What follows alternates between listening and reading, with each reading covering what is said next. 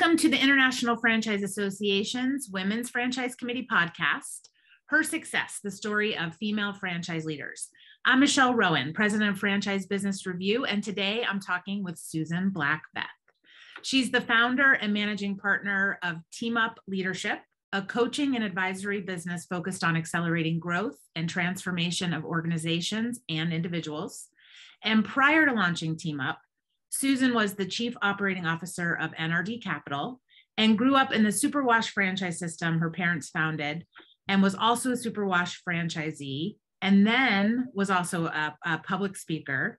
And she's also a former chair of the WFC and has won the Crystal Compass Award and the Bonnie Levine Award. And she started the second chapter of our women's franchise networking groups in Chicago with Barb Moran. Wow. So in theater and entertainment, they have the EGOT for people who've won the Emmy, the Grammy, the Oscar, and the Tony. We need to come up with a franchising equivalent because you've honestly been on every side of the business. Yeah, it's been a great 20-year run. Yeah. PE, you plan an event with Franchise Capital Exchange. You've been a speaker. Yep, you've got it all. Okay. So I first saw you speak before I met you or knew you. I was trying to think who introduced us, and I don't know. I don't remember a time before Michelle Rowan. My life I remember a time before Susan Beth, but I don't know what the first time meeting you, but I remember seeing you speak.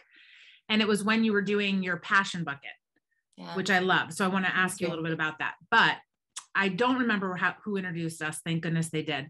But what I remember is connecting with you because we're around the same age. We both, I think everyone talks about like being a mom and juggling work, but what I picked up from you is that you love your career, you love your family. And so we've kind of, I think I've felt supported by you, but just kind of like, how do you juggle all of that? And how do you be where you need to be? And it's hard. So I appreciate just kind of going through it with you. So I want to say that. Thank you. Me too. But yeah, so there's so much that I want to talk with you about. So do you want to give us kind of how you worked through franchising because you started so young and you were literally born into a franchise system, just kind of that journey through all the different pieces and perspectives you have on franchising? Yeah, absolutely. So my parents are the founders of the nation's largest self-serve car wash chain, and that's Superwash Car Washes. And my mom was 3 months pregnant with me, putting the roof on the very first car wash they ever built. So literally, I've been working my whole life. I didn't start getting paid for it until I was 4, though. So when I say, when did I start working? I literally mean 4 years old. My parents had the car wash in our hometown, and my sister is 6 years older than I am. So I would tag along with her. And for many years, she and I ran that car wash together.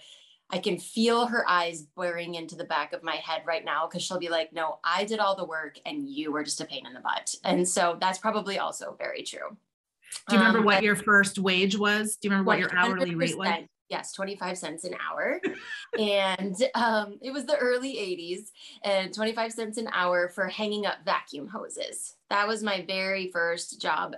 For many years, my dad told a story about my very first customer service interactions where I was dealing with customers that were being rude to a little kid. And, he just told me to wipe my tears and go back out and meet and greet the next person. Right. And so I think that's probably really deeply ingrained in me. But I grew up working in the family business. When I was 19 and a sophomore in college, my sister and I bought our first Superwash together. My parents have an unwritten rule, a couple of them. And one of them was if you were going to sit on their executive committee, you had to have active ownership interest in at least one Superwash. So while I didn't know that that was ultimately where I was going to end up for a period of time, we did get into business ownership very early. So I bought my first Superwash when I was 19, along with my sister. Then we built a store from the ground up when I was 23. We bought a third location along the way. So I spent about 8.5 years probably as a multi-unit franchisee. Another unwritten rule that my mom and dad had was we had to go work somewhere else before we could come back to work in the family business. They wanted us to see what it was like elsewhere. And so I had graduated from college and moved to the big city, which is Chicago for me, and got my first job out of college, which was great. And then my dad said, look, I'm finally considering wanting to convert the Superwash business model from licensing to franchising. And I want you to come back. I want you to do this with me. And I said, Dad, I don't know anything about franchising. And he said, well, get together with Lou Rudnick. And many of the old timers will remember Lou as a wonderful, just a wonderful man and friend and mentor to many. He was a lawyer and he was also of service to the IFA for many years. And I had lunch with Lou and he said, Susan, you can do this. The first thing you need to do is get involved with the IFA and go to convention and get your CFE. And that is exactly what I did. And my involvement with the Women's Franchise Committee and the WFN and all of that flowed from that time in my life. So it's literally been 20 years. And I was, 23 at the time. And so a lot of the friends and folks that I know who may be listening to this podcast, like they've grown up with me, literally. They saw me get married and have my two boys, and my boys are now 13 and 15. And I was in the family business, ultimately as the chief operating officer until December 17th of 2014, a very important day because I say my husband and I were both crying at the end of that day, him because he was turning 40 and me because I had finally left the family business after 37 and a half years. So that twist was that I was leaving the family business to go help my friend from the IFA, Aziz Hashim, who's the founder and managing partner of NRD Capital. I was leaving the family business to go stretch my entrepreneurial wings again and help him start his private equity fund. So those are kind of some of the big pinnacles along the way. I launched my professional speaking career in 2010 at the very strong encouragement and direction of Fred DeLuca, the founder of Subway, who mentored me through my entire startup of my speaking business and truly backed me. My very first professional speaking gig was at the Subway Worldwide Convention. I was the only outside speaker that they brought into that convention, and he very much put his money, if you will, where his mouth was. And then I founded the Franchise Capital Exchange in 2012 and ultimately went on to reinvent myself in the world of private equity and restaurants and become an investor. Love it. So I have lots of questions just based on that. So now your experience working in the business with your family and out, would you give the same advice to someone that is in the same position that your parents kind of guided you with? Do you think that it's important for an executive team member to have some skin in the game? Does it make them a better leader? And do you think that if you're in a family business, that there is a value in kind of getting out and seeing something else before you go back into it? Second question first, absolutely. Right. Absolutely. The business that I went into when I graduated from college, right, there was an attendance lady and we had to be in our seat on Wacker Drive in downtown Chicago by 8 a.m. And if you weren't there for attendance, you were marked as having taken a personal day. Right. And I didn't even know that that was a possibility, let alone existed in the world. Now you could leave at 8:05 for 3 hours and go get coffee, but you had to be there at 8. So there were all sorts of things like that, how to work the politics, how to, really have a boss that wasn't also your dad or your mom. All those things are super important. And as far as having skin in the game, I don't know that it has to be monetary skin. I think that is incredibly powerful. And I'll tell you why. So my parents' reasoning would be my same reasoning. I very much agree with it. They wanted us to really understand what it felt like as a licensee and then as a franchisee to have the struggles of being a business owner, right? So we're receiving these phone calls from, let me just use franchisees kind of post 2000 for ease of conversation, right? And the franchisee would call in and say, Susan, oh my gosh, it's been raining for 3 months, which is horrible in the car wash business. Who do I pay first? What do I do? And they wanted us to have a level of empathy and understanding about how horrible that feeling is, instead of saying, well, I don't know, it'll stop raining eventually, but don't forget your royalty fees are due on the 15th of the month. And so I think as organizations can figure out ways to have at least the top tier leaders have that empathy, it's really important. Yeah, I think more so. I think people are more tuned into that now post COVID, just that emotional intelligence in all your leaders. That I can't imagine someone taking attendance at the beginning of a day of anywhere now. Right. Yeah, that was of course 20 years ago. I love it. So one of the themes in your life that I love and I want to ask more about is change, because I think that is one of the hardest things for people that are successful, they're content where they are, to mitigate the risk or the decision to make the change. So in your story that you started with, I picked up on, you had, I would say, hype men. You had a lot of cheerleaders around you that kind of pushed you towards that decision. Did you seek them out? Is there something about you that just attracted them wanting to kind of urge you to try something new? Or how did you get through that decision-making process to know, like, I'm leaving what I know, I'm leaving what's comfortable, I'm leaving a great salary to go to the unknown? How did you personally work through that? And why do you think you got so much support from the people around you? Yeah, I think I'm one of those folks who I get uncomfortable when things stay the same too long. And my franchisees at Superwash would tell you that. They're like, well, anytime Susan gets involved, something's going to happen, right? We don't know if it's going to be good or bad always, but something's going to happen. And that's very true. And I always want to be growing and learning and challenging myself. And so the decision to leave the family business was by far the hardest one, by far, because those are people you love, right? We can have colleagues who we love, but these are people you love. And so that one was the hardest. That was about 3.5 years that I really struggled. And it wasn't until this like piece of the puzzle clicked in place during a conversation with Aziz that I was like, okay, that's it. So I had struggled for like 3.5 years, and the decision to leave and take a risk with Aziz was made in 4 days. And part of that decision process was I didn't want to be 50, looking back, still in the family business going, gee, I wish I would have. Right. And so I have that kind of, if you'll call it fear of missing out or whatnot. I also have this huge, and I really want to talk openly about this. I had really crazy imposter syndrome.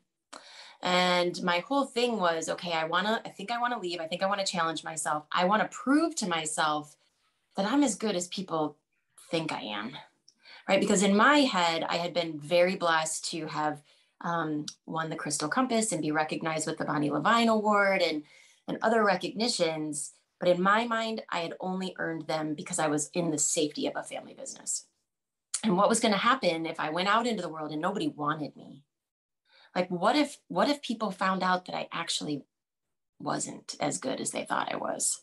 And that really was a mind game for me. It continues to be at times. Like, I have flashes of it still. I'm in my mid-40s at this point, right?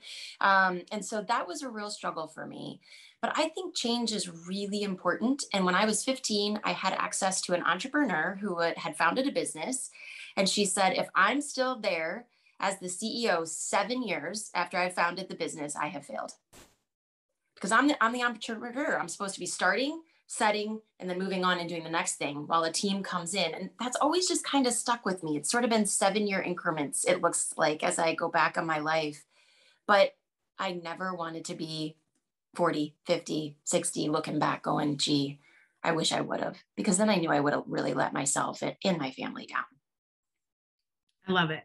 Yeah, you've said that to me before. And so I'm now at 16 years at FBR, not always in this position, but I still love what I do. And I feel like there's enough change there, but I do have that in the back of my mind that you've said that, but I'm not an entrepreneur. I'm a number 2, but I really like that kind of check and balance that I always do. Like, am I still excited to get up and go in and do what I'm doing every day? And I think that's important for people. And I think that came out of COVID a lot for people, as far as what changes do I need to make for my life or to what is going to be happy. And I want to say that to lead into, you had a pretty stressful catalyst during COVID that kind of led to the changes that you're currently making in your life. And so I don't know how much you want to talk about it, but I would love to just talk about, you were very public in sharing your journey. And I think what I loved is seeing the people that rallied around you on social to really try and support you through it. But you had the absolute worst nightmare happen that any parent can imagine. So if you want to go into that and how it's kind of led to your new venture that you're working on now. Yeah, thank you. Yeah, and I'll go back to your previous question. I am incredibly blessed to have hype men, hype women, hype people in my life at every turn. And that's something I really work to foster, right? I want to surround myself with people. When I was looking at starting Team Up, I called folks that I called my challenge network. People who I trust love me enough to be like, you are being a total dumbass. Like, why would you do this? This is not a good call, right? Who I know care enough about me and my success and my ability, hopefully, to impact others, that they would tell me to stop if it was a really bad idea. And I'm so grateful for all of the different kinds of love. And it really showed through in the last 10 months of my life, both my personal life, my professional life, my finance friends, my baseball mom friends, my school mom friends, and all of them played huge roles. So I really thought the worst thing that was going to happen to me in 2020 is that I was a member of a 5-person board. I was one member, the only female, not that that matters, but it's of note, to shepherd my first operating company through bankruptcy. And that was incredibly hard and very stressful. When I put my operator hat on, right, bankruptcy is failure. And so that's very different, thought of very differently in the investment world, but that was really stressful and very hard because we had worked our butts off. But it wasn't the worst thing that could happen. The worst thing that happened is my 12-year-old son had a heart attack completely out of the blue on November 21st at about 11 o'clock in the morning. And I didn't know that what had happened is he had had a heart attack until 36 hours later when he was having emergency open heart surgery. And, you know, he had been sick on Friday night, throwing up and whatnot. I apparently made the very grave mistake of drinking a beer called What Could Possibly Go Wrong. And the world showed me, the universe showed me what could possibly go wrong. And so B has led us on quite a journey. He is okay. Let me go to the end of the joke, which is he is back at school and he is doing well. And we just keep our fingers and toes crossed that that's the path that he continues on. But November was the heart attack and the first open heart surgery. They found a massive clot the size of a walnut had grown in his ascending aorta and was held in place by a thread, as the surgeons referred to it. Nobody that worked on my son in November can tell you why he's still here. And so I got to see many, many real life miracles happen right in front of me. He spent 30 days in the hospital. We got home just before Christmas. He was in severe heart failure. So we used lots and lots of medicines to try and help his heart repair itself. And then we got to early March and we had several incidents, one in particular that was quite scary, that was showing that his heart probably wasn't healing. So we went in for an MRI on March 15th, and we found out that the entire bottom half of his left side of his heart was completely decimated by the heart attack, and that it wasn't going to come back to work. And so he could either live his whole life with this very, very diminished capacity, which would continue to diminish, of his heart, or he could have a heart transplant. And a heart transplant was really the only option at 12 on how you want to live your life. So we had to switch hospitals, which was challenging. And we moved to one of the top children's hospitals in the country, which is Lurie Children's in Chicago, and started the process of Brandon getting listed for a transplant, thinking that we could have been there for months and months. And again, somehow the universe worked in our beautiful favor, and a donor family agreed to donate the gift of life to our son. And he got his heart on April 14th. So 10 days later, and it's just another miracle, I guess. So he did great, and we got released on April 29th.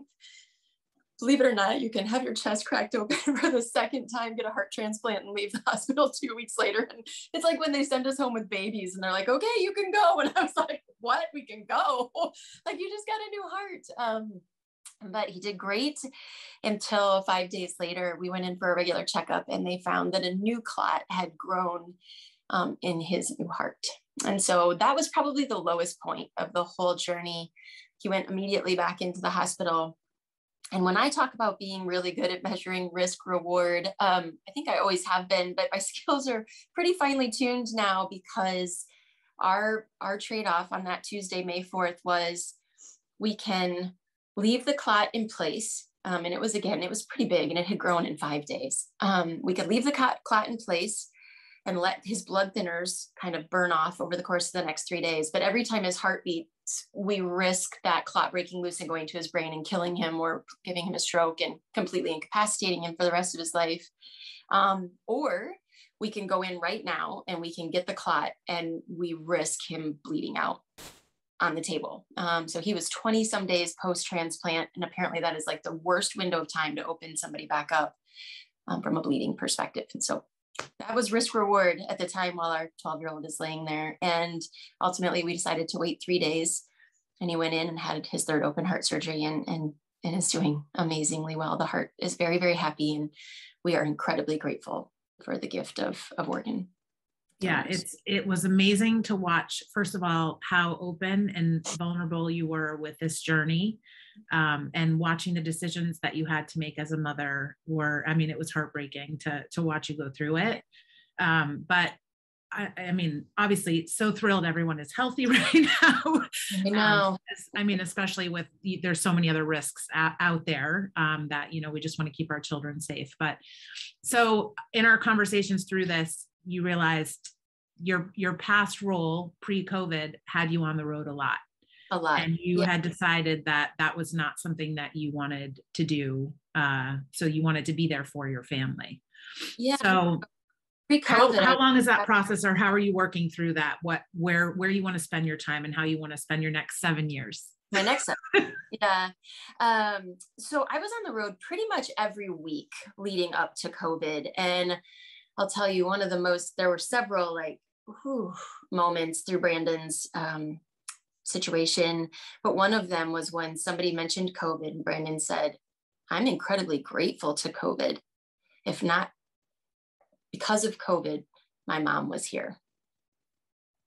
That's really hard to hear, right? And I had a dad who traveled a lot when I was younger, trying to get the family business off the ground. And he pulled off the road when I was probably 10-ish, maybe earlier.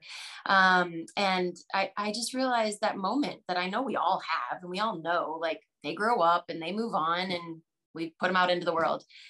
And I was like, literally my whole life could have changed, honest to God, in a heartbeat. One heartbeat, my whole life could have changed. And I was like, I want to be here for it, right? My son's a sophomore, Brandon's in 8th grade. I got 5 years left with these guys at home. And the problems, as I understand it from my friends who have been through it, they get bigger and they get harder as the kids get older. And I want to be here. I want to be the one that opens the door at the end of the day for them, and not be in Atlanta or Dallas or New York City or wherever else I was at with such frequency. And so I pulled an Oprah and I designed my life kind of deal. And I was like, look, at the end of the day, here's how I want the next 5 to 7 years to go. But I will tell you something, Michelle, that's really critical to me. And I would like for this to be hopefully noted as part of my story whenever it ends, is that every time I've made a change, there's always been a catalyst for it. But one of the catalysts for where I choose to go is that I always want to make a bigger impact on more people. Right? When I started, my own business, it was me, my sister, and 5 or 6 employees. Right? And then I went back to Superwash Corporate, and it was for 500 employees, and then I went to NRD, and that was literally several thousand, because we had a lot of company-owned stores in some of our portfolio, and I was a board member and had direct influence over leaders and so on and so forth. And now I go, oh my gosh, right? I really want to help the underrepresented voices be heard. I want to be a part of systemic change, especially in a post-COVID time where so many of us have been slapped in the face with what's really important to us. And so that's been, it's been months and pockets of time, and watching my kid lay there on a ventilator going, he's going to have other setbacks. And I don't want to have to miss those. I want to be here. I want to be his mom. I want to be Andrew's mom. And that's been hard, because I got to tell you, like, as much as I would love to say, a number or a salary or the prestige of a title, and certainly the world of private equity is kind of held in high regard, like, I wish I could tell you that didn't mean anything to me, but I'm not quite that deep. Like, I'm pretty superficial on some of this stuff. So it matters. It matters. And I want to be a woman in business who make people proud, and who that they, can call on when they have something that they're up against. And so leaving the title and all of that behind is hard for my ego, but I know in my heart that I'm working towards the right outcomes, where I believe I can use 40 years of experience to make a bigger impact on more people. Love it. Well, and you're also really fun. So not even just being there with your family for the setbacks, but to celebrate the stuff too. But I love, one of the things when you came out to visit, you take your family and you guys go visit baseball fields, right? We do. Yeah. Stadiums, they're called. I'm not a sports ball person, as you can tell.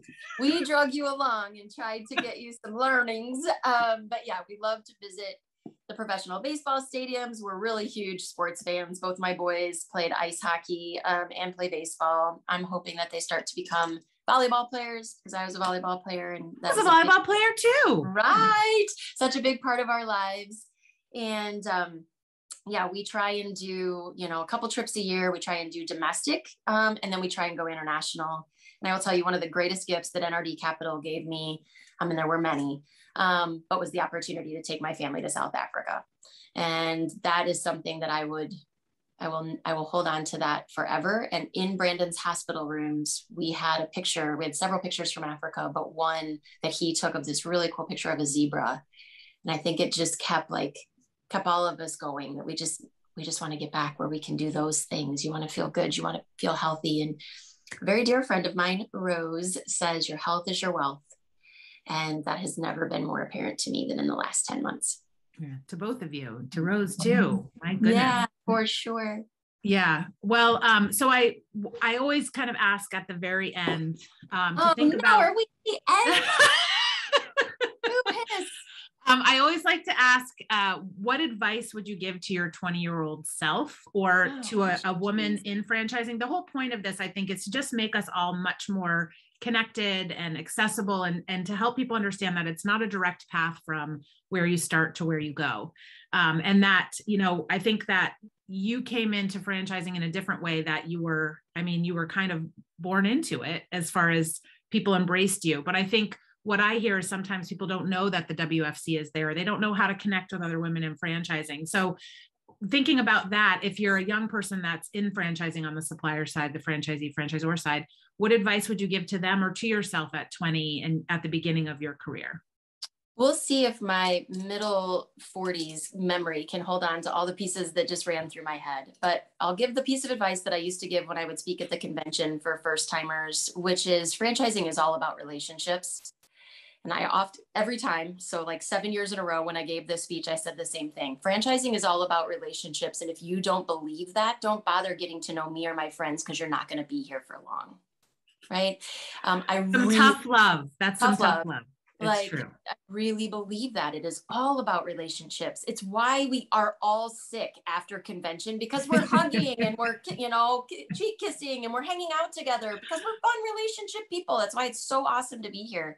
Many people in franchising will tell you that their best friends are people they met in franchising, right? And I know that's certainly true for me. So I would say be very focused on relationships. If it's not your natural inclination, really try to be mindful about building those relationships and not always doing it with a very specific business purpose, right? Sometimes that's great advice. To know somebody. It's just to, have somebody new in your life and a different perspective.